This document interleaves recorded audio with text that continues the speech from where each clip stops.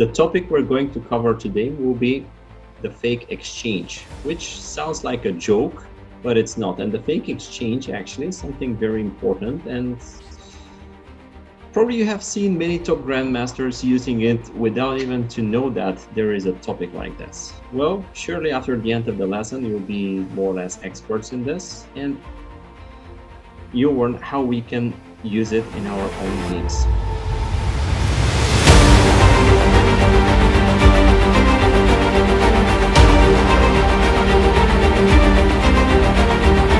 At this point, the bishop on d7 is relatively bad. Look at the pawns for the black side. All of his pawns are over the light squares.